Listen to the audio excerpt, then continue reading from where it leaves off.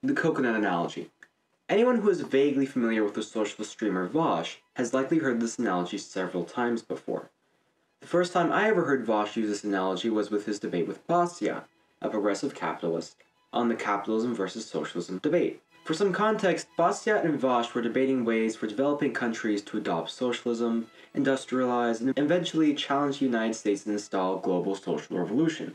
Vaush stated that protectionist policies for those developing nations, like Bolivia, were a good strategy to industrialize without being reliant on the capitalist West. However, Vaush claims that the World Bank coerced these developing countries into falling in line with the capitalist West. For even more context, the World Bank is an international financial bank. Their sister organization, the International Monetary Fund, or IMF, offers loans and funds to poor developing nations. What does the IMF demand in return for these loans? Well, lots of things. But Vaush's specific hang-up is that they demand that these developing nations open up their economies to foreign trade to receive the aid.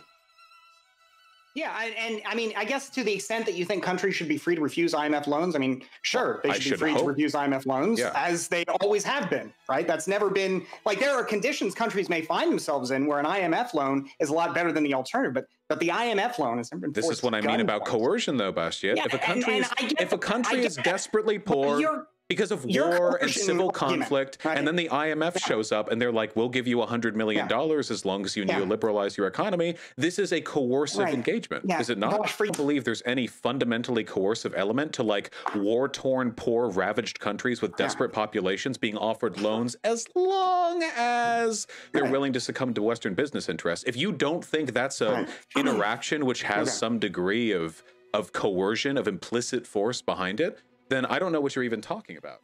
Here's where Vaush brings up the coconut analogy. You fly a plane, well, you're not flying. Plane crashes, desert island. You wake up, but somebody else, the only other survivor, woke up before you. And they have collected all the coconuts, the only food sources on the island. They have them, they're theirs now. And they say they'll provide you coconuts so long as you suck their dick. Now, the only question is, do you consider this a coercive exchange? So the question is, if I and a passenger land on a desert island, and the passenger gathers all the coconuts on the island, then says that the only way for me to have some of the coconuts is if I suck his dick, is that coercive? Am I being coerced in that scenario? If that is coercive, then the way that the International Monetary Fund demands free trade to developing nations for foreign aid is as well. In addition to the relationship between employer and employee, etc., etc., etc., socialism time. Well, this analogy is very, very flawed, so let's unpack this. As a preface, Vaush is a master of rhetoric. He is like a well-oiled machine designed to make the dumbest, most inaccurate, and fallacious arguments seem profound. This is seen in the way he speaks, his tone of voice, and his word choice. If you find yourself being compelled by one of Vaush's arguments, repeat his statement in your head, but in a less condescending voice. Chances are, it will likely not be nearly as pervasive as originally thought. The rhetorical and optical mastery is seen in his coconut analogy. Vaush's analogy seems to be perfectly calibrated to combine several different rhetorical layers to win over the audience, with the first layer being the social stigma of sex. Think of it like this: there's a reason why, in America, prostitution has been decriminalized in less states than black tar heroin. We see sex as something sacred, and we therefore have a huge social stigma when it comes to treating sex like any other service or commodity. Therefore, by giving his coconut analogy the rhetorical stigma of sex, we are far more likely to see Vaush's coconut analogy as coercive. This would be all good if Vaush was using this analogy to sexual exchanges, but he doesn't. In all of my time watching Vaush, I have never heard him use the coconut analogy towards any type of sexual exchange. He has only used it in terms of traditional capitalist trade, like trade between employer or employee, or trade between different nations. Therefore, because his analogy has never been used in a sexual context, this aspect of it is unnecessary to the analogy's general point. The sexual aspect is not a logical layer, but a rhetorical one. So let's change this analogy somewhat to remove that sexual aspect. You and me crash land on a desert island. I wake up before you, and in the meantime, I claim all the coconuts from the coconut trees and put it in my pile. I then say that I will give you some of the coconuts if, and only if, you gather some bark from the trees for a fire. Is this relationship coercive? Most of you would be less likely to say yes, As you can see, removing that one rhetorical layer makes all the difference already. But most Marxists will still claim that such an exchange is coercive. Let's continue. So a kid has a certain grade, not kid, let's say college, okay? Let's say a college student has a certain grade and the teacher kind of suggests, you know, that if they stay after class and make some amends, that maybe the grade will go up, but they don't demand anything. They don't pull out a gun. They don't threaten anything. Is that not coercion in a comparable way? I would say it's coercion because the teacher has, you're okay with teachers. No, Vaush, I'm not okay with that. No, and but again, that's what the question was. College. So you think it's okay if it's college? No, it's not okay for a variety of reasons, but it's not like coercion. Wait, I don't agree with that. If it's not coercion, then what about it is wrong? We don't. Vaush, when discussing this analogy, plays a lot of semantic games with the idea of coercion. Vaush doesn't understand how an exchange can not be coercive, but still be bad. Let's give an example of this semantic game. Let's say I break into your house at night, steal all of your belongings, shit in your toilet, throw your baby out of your window, and frame you for the JFK assassination. Now let's say I do all of that. Did I rape you? The correct answer is obviously no. While I did a lot of really bad things, I never did anything close to rape. However, in a debate format like Vaush's, despite you being factually correct, I would win lots of optical and rhetorical points with the audience, as you would come off as unreasonable. It is the same thing with Bastiat and with a college professor offering sex for a higher grade to an adult college female student. Firstly, this analogy is also reliant on a sexual stigma. If we replace sex with, I don't know, going on a field trip or doing an extra homework assignment, the argument would fall apart. But even then, Bastiat is correct in saying that two fully grown, conscious adults trading sex for higher grades is not a coercive exchange. It's simply undesirable, as something can be bad without being technically coercive. However, it comes off as unreasonable, as Vaush plays semantic games by conflating any interaction that is ever undesirable with coercion. Let's rephrase this analogy to include this distinction. You and me crash land on a desert island. I wake up before you, and in the meantime, I claim all the coconuts from the coconut trees and put them in my pile. I then say that I will give you some of the coconuts if, and only if, you gather some bark from the trees for a fire. Is this relationship not only undesirable, but also coercive? As you can see, by removing these two elements of his analogy, the sexual aspect and the semantic aspect, any revelations about the nature of coercion now fall flat on their face. In fact, all that Vaush's analogy demonstrates here is that monopolies can kind of suck. The third rhetorical layer comes from its extreme misrepresentation of monopolization and the modern economy in general. Firstly, his analogy contains the fixed pie fallacy, the belief that there is a fixed amount of wealth in the world. It is the idea that under a capitalist economy, when one person gets richer, another must get poorer. If one person acquires more coconuts, that means less for everyone else. However, wealth is constantly being created and destroyed. If I chop down a tree for lumber, for example, I've just created more wealth. If I take that lumber and whittle into a chair, I've just created more wealth as well. But if I throw that chair into a fireplace, I've just left the world with less wealth than when I started. In almost every single economy in human history, this fallacy remained a fallacy. Only in Vaush's analogy, in which there is only one industry, one mode of production for that industry, a fixed amount of product in that industry, and only two consumers to buy from that industry, is this fallacy even remotely applicable. Only in industries that sell a fixed natural resource, a minority of industries by the way, is this the case. And even then, under capitalism, there are countless possible industries to be created and invented to act as an alternative to that industry. For example, if we started to, say, run out of oil, oil companies wouldn't say, alright, now anyone who wants a barrel now has to suck our dick. No. What would happen instead would be an increased demand for alternatives like nuclear, solar, wind, and etc., and increased opportunities for entrepreneurs to invent new forms of alternative energy. If we started to run out of iron, or if a company started to monopolize the iron industry, entrepreneurs would simply invent stronger and cheaper alternatives. Whenever monopolies or cartels form in any industry and act in the ways Vaush's coconut monopoly acts, they are almost always broken up as quickly as they are formed. From Thomas Sowell's Basic Economics, even in the rare case where a genuine monopoly exists on its own, that is, has not been created or sustained by government policy, The consequences in practice have tended to be much less dire than in theory. During the decades when the Aluminum Company of America was the only producer of virgin ingot aluminum in the United States, its annual profit rate on its investments was about 10% after taxes. Moreover, the price of aluminum went down over the years to a fraction of what it had been before the Aluminum Company was formed. Yet, the Aluminum Company was prosecuted under the antitrust laws and convicted. Why were the aluminum prices going down under a monopoly when, in theory, they should have been going up? Despite its quote-unquote control of the market for aluminum, the Aluminum Company was well aware that it cannot jack up prices at will without risking the substitution of another material, steel, tin, wood, plastics, from aluminum by many users. Technological progress lowered the cost of producing all these materials, and economic competition forced the competing firms to lower their prices accordingly. This raises a question which applies far beyond the aluminum industry. Percentages of the market controlled by this or that company ignored the role of substitutes that may be officially classified as products of other industries, but which can nevertheless be used as substitutes by many buyers if the price of the monopolized products rises significantly.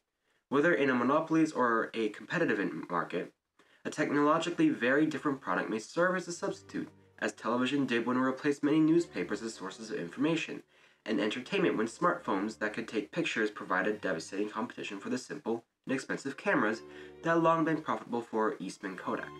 Phones and cameras would be classified as being in separate industries when calculating what percentage of the market was controlled by Kodak, but the economic reality said otherwise.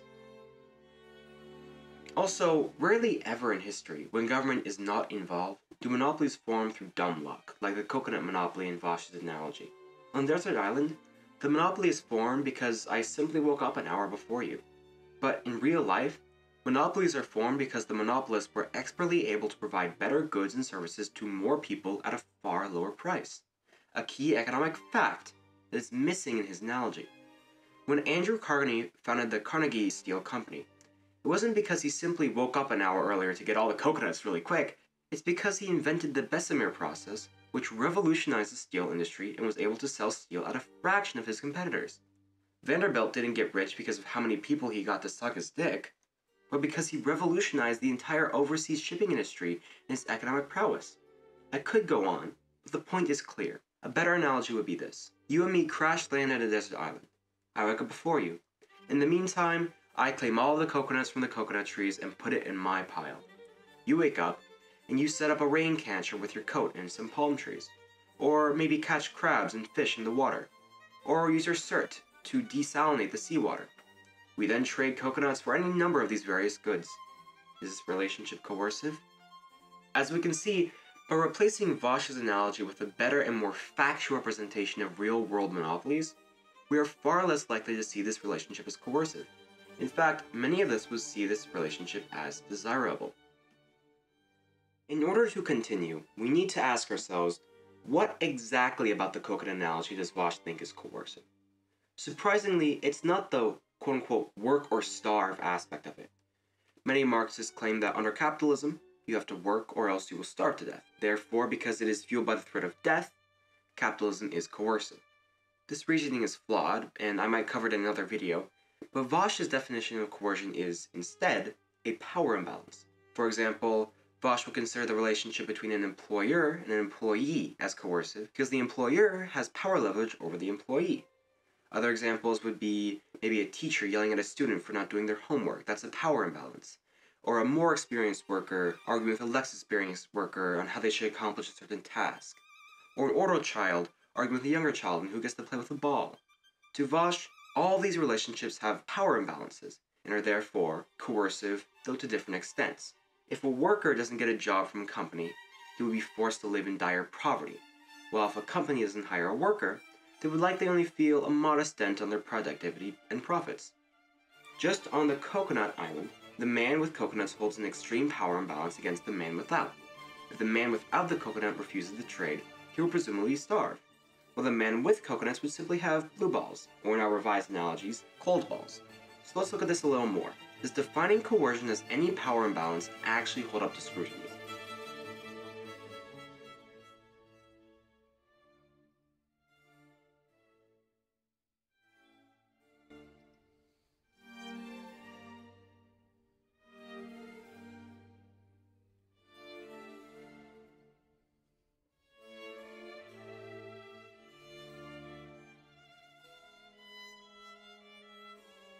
You are an unemployed worker, let's say, and you apply for a job.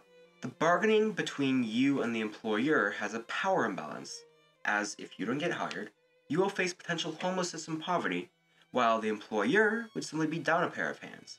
This relationship has a power imbalance and is presumably coercive. Okay, let's change the analogy a little bit. Let's say you're already employed and receive a comfortable middle-class income. Now, let's say a big labor shortage strikes your community, and now business owners are finding it really hard to keep their companies running. One neighboring company has had all of their staff quit and has been unable to find any replacements due to the labor shortage. Say you go to this business owner and you apply for a job and demand a higher wage than you received already at your old job. Well, before it would be the employer with the unfair power imbalance, now it is you, the worker. If the business owner refuses, they will lose their entire business, while the worker will simply return to his comfortable middle-class income. If we are able to define power imbalances as a form of coercion, then the worker in this scenario is coercing the business owner, a fact that may be uncomfortable to many socialists. This revelation that a power imbalance can work in reverse may seem minor until we take a closer look. Remember again what Vaush's solution to the workers' power imbalance was. It was unionization of the workers. Coercion is, well, you have explicit and implicit coercion. And explicit coercion, I think, would be like bullet to the head, like gun to the head, like, you know, very obvious. But implicit coercion is when there is a power balance or a power imbalance, I'm sorry, between two or more entities, which means that there's not really a way to fairly dictate the terms of an engagement between them. An example of this would be unionization. The reason we have unions is because collective bargaining is the only way that workers can actually like barter for their salaries up next to a corporation. Unions work because through collective bargaining, you're able to bolster yourself. You're able to make yourself stronger. And that's the way you make that interaction more fair. Only through unions can we even arrive at what a capitalist would consider a fair wage for a worker. Because otherwise, by having collective bargaining, the power imbalance between an employer and an employee is offset, eliminating its coercive nature. Vaush views a power imbalance as always morally wrong, and therefore believes in collective bargaining. However, what should then happen during an extreme labor shortage, in which the power balance shifts dramatically in favor of the workers, as seen in the above analogy? What should happen then? If we were to say that power imbalances are always coercive and morally wrong, then would logically follow that during an extreme labor shortage, businesses should form cartels to prevent a coercive relationship with their workers. The existence of these cartels would not only be moral, but would allow for a fair, less coercive relationship between workers and capitalists, at least according to this absurd moral principle. I doubt that Vaush, or any self-described socialist, would feel comfortable advocating for businesses to form cartels in any scenario, which demonstrates that they don't hold this standard either. But if you're not convinced by this, let's look at another example.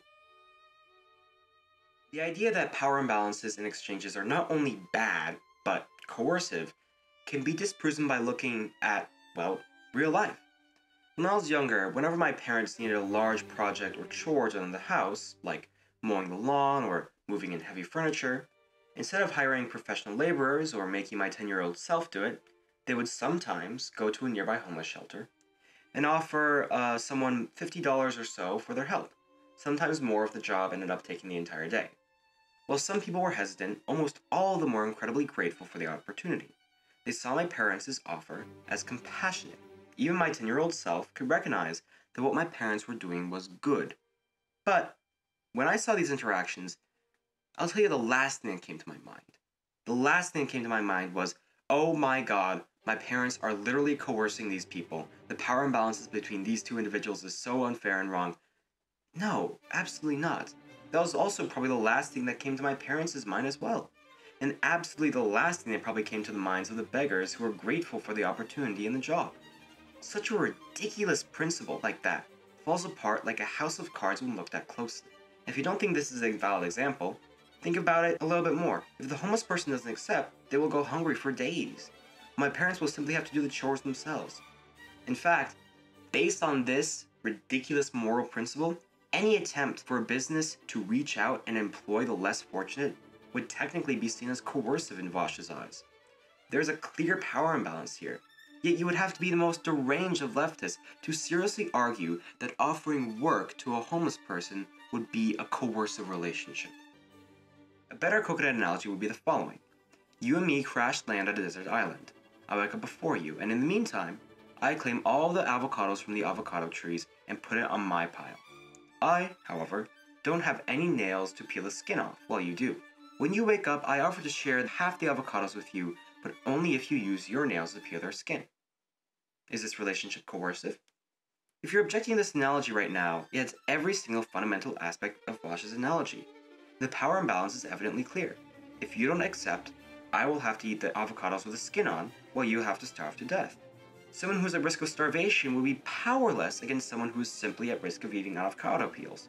Yet, when we strip away the rhetorical fluff of the analogy, the sexual aspect, the semantic play, and the inaccurate depiction of monopolies, and solely look at the fundamental logical argument, it simply falls on its face. A power imbalance is not inherently immoral, nor is it coercive. And here, I want to bring back the original topic the analogy was used for: foreign trade, the International Monetary Fund, and coercion.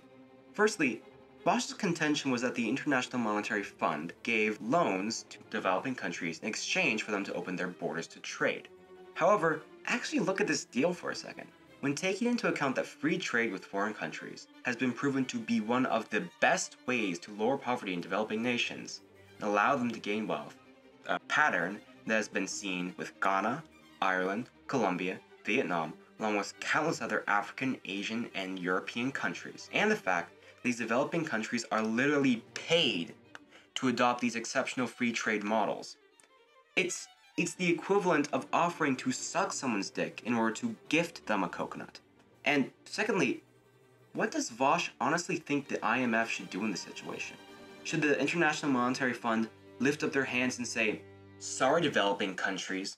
Sorry, poor, starving masses. Some fat grifter on the internet told us they have to give you aid. It would be coercive."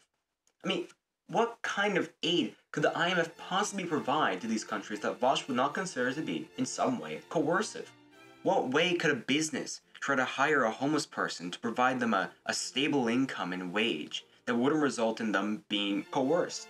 Think of the original coconut analogy. Despite its extreme flaws, this concept still applies. Would you rather the person with the coconuts lift up his hands and say, "Sorry, buddy, not for sale"? And if the IMF did lift up their hands and say, "Sorry, no more funds for you. We can't coerce you anymore," do you really think Vaush would celebrate? No! He and his socialist friends would use the move as an example of capitalism leaving billions of poor to starve to death. I mean, there's no winning with these people. And just to close out, I want you to imagine for a moment a real person living in a real third world country. It can be hard as we are so used to our lives in the West, but truly imagine trying to live on $1 a day, living where running water is considered a luxury, and where diseases such as the flu and common cold are death sentences. Imagine this desperate poverty and the people living in it. Let's say someone offered these people with the possibility of jobs, the possibility of education, of wealth, and of opportunity.